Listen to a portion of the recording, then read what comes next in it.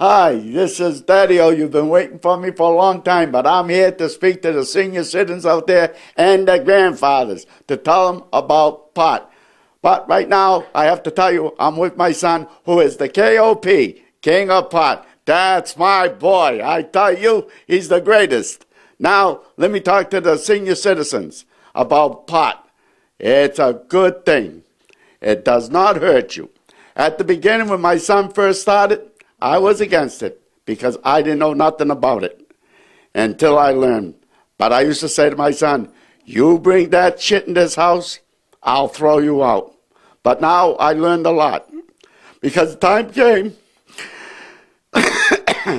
when my wife had cancer and she tried it for the first time. And believe me, she had no pain that night. And when we went to the casino, she felt great. Just that one hit that she had. And I believe in this product as a miracle. It is the miracle plant for people who are sick. It's the pharmaceuticals that want to get rich. They lie to you. They tell you marijuana is no good. It fries your brains.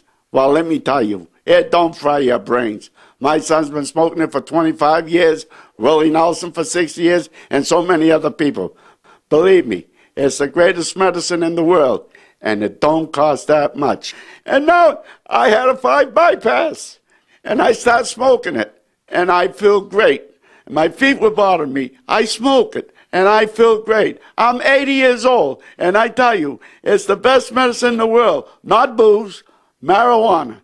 It is a medicine, not a drug. Thank you.